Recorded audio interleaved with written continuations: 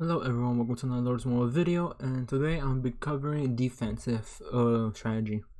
Now, I did cover previously on, what do you call it? On the previous video, the one that I posted yesterday, I posted a video talking about attack strategies and different little tips that one should know, such as formations and stuff like that.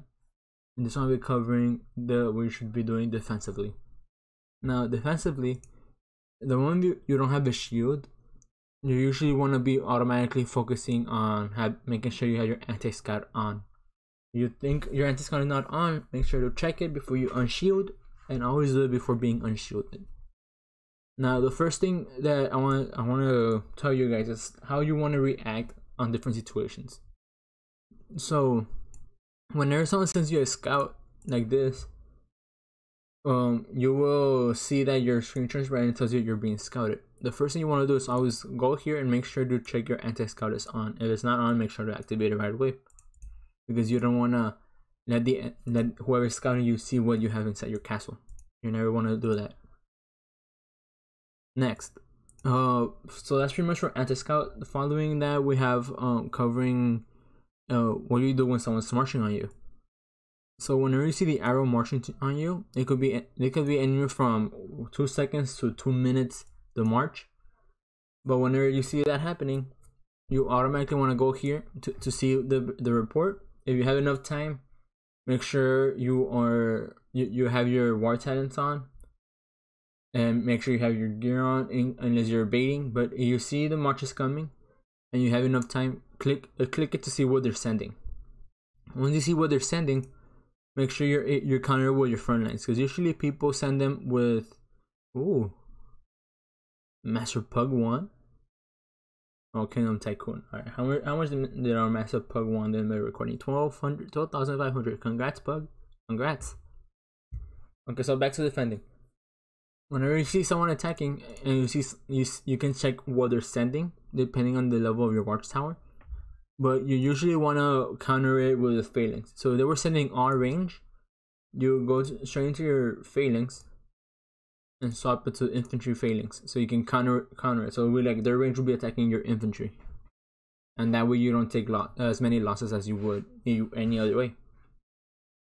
Now, of course, when since you're being scouted and attacked, you know your shield is down, and since you know your shield is down, you should know that you should be in war talents. So your talents should be war focused, especially right now during KVK, that's what you're planning to do. And your gear should be on unless you're baiting as a trap. And you're baiting as a trap, you know you already have a front line, so you will be skipping this step as a front line, and you'll be checking the timer of how long they have to march on you, and then you'll go into your gear to change your gear. If you have enough time, you will change your formation as well, if that's possible.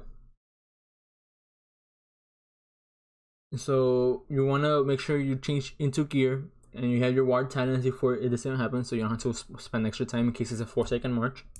If it's a 4-second march, you want to have your talents on. You want to have your frontline information already. Never do cap frontline, because that's just the weakest frontline there is. The reason for it being the weakest frontline is because whenever it's being attacked, cap are the fastest troop there is. So they will be going up front.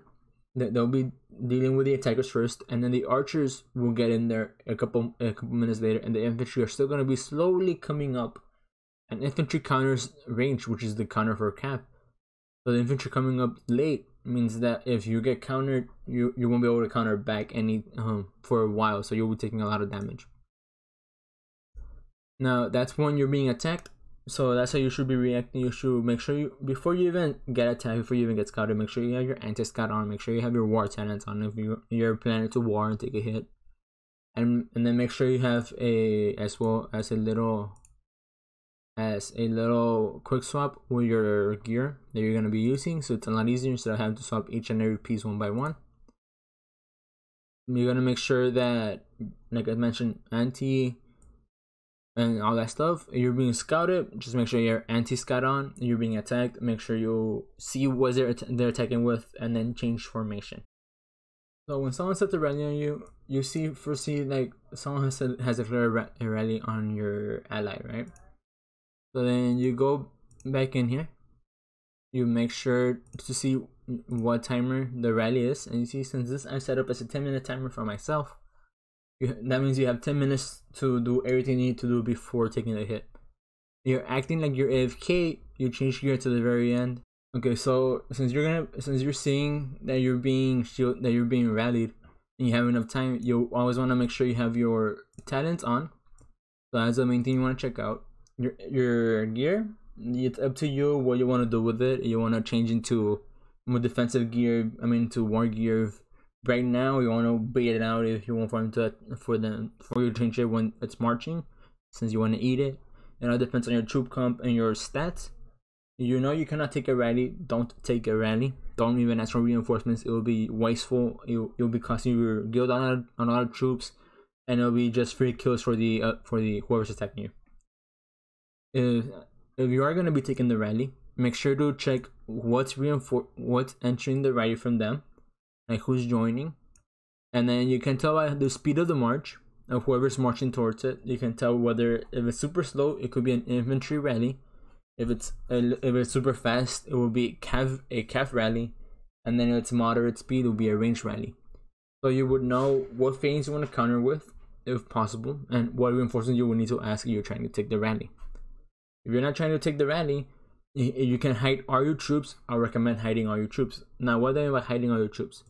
So there are different ways you can hide all your troops. The most common one is you send them out to tiles, but that can be easily countered with Noceros, which is not a really nice thing. So the other thing would be the most safest way is entering rallies from your guild, and most prominent darkness rallies. So if your guild has several players online that have shields on or that can take a rally, you can port away from them so that you don't need to. So when it comes to being rallied, if you can hide all your troops, it's recommended for you to hide your troops and let them hit an empty castle. So you hide them, you send them into darkness rallies. By doing so, you first port somewhere far, if you want for it to be far. If not far, doesn't matter. Have your allies port right around you, make them set rallies on darkness. You set a rally on the darkness, the reason I say darkness is because a darkness rally, if you have the research company and the military command, you can send an extra 50,000 troops to it, and then you pop a army size boost. You can that stacks up even more.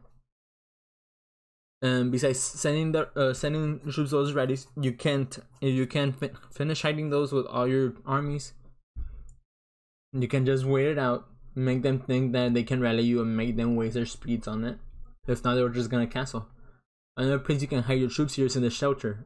In case you have all your armies and filled up and you don't have enough troops, if you still have more troops to hide, this would be the place to hide them, because you're able to hide a lot more troops, especially if you have research completed for it. With research and the familiar, that'll be the way to hide troops in case you get rally and you cannot take the rally.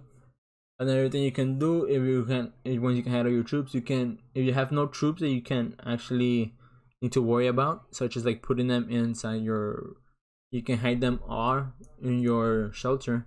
If you have that little amount of troops, you can wait till the army is about to march. So like one of the armies like at 4 seconds, you can find the furthest point away. So like with me, since I'm in this side, I can either port to the top right corner or the top left corner of the map, port there, and then wait for it to march, and then you can just move away. Or if you can shield, I will port away the moment it starts marching, shield, and then port away again. So whoever's rallying you, they have to wait on the walk time from over here all the way back to wherever you are being rallied from. That's if they don't cancel when you port away. If they do cancel, perfect, you don't need to worry about taking a rally. So that's what you should be really working on for when you're defending. That's what you should be thinking about, whether you can take the rally, whether you cannot take the rally, who's rallying you, what they're sending to the rally. Can you hide your troops? Can you shield? Are you in fury? There's a lot of little things you can think about when defending. There's just little things you need to focus on when you're doing your best to not get zero, especially right now that KVK is coming around in a couple hours. I hope you guys are ready for it, and I hope this video makes it out before then, and I'll catch you on the next one. Peace.